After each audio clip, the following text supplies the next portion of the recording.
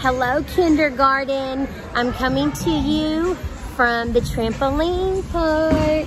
I've got my kids here today, and I just want to go over our lesson. I thought this would be a fun way to go over it. So today you're doing Math 7, I believe, and it is beginning sounds.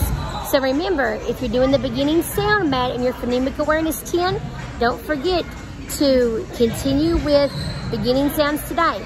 Don't go to a beginning sound to an ending sound. That's going to get them confused. Another thing that you had to do today is you had to gather 10 random things and help them count them. Another thing that you need to go over, sorry, someone just finished the Ninja Warrior course. But another thing that you need to go over is when you're counting to 10, you need to make sure you're counting backwards, okay? So count backwards from 10. Also, make sure that the kid is saying, they're not just going 1, 2, 3, 4, 5, 6, 7, 8, 9, 10.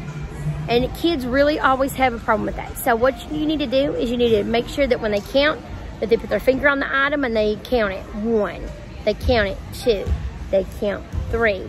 Because if you notice, if they know how to count especially, they'll go 1, 2, 3, 4, 5, 6, 7, there's 10.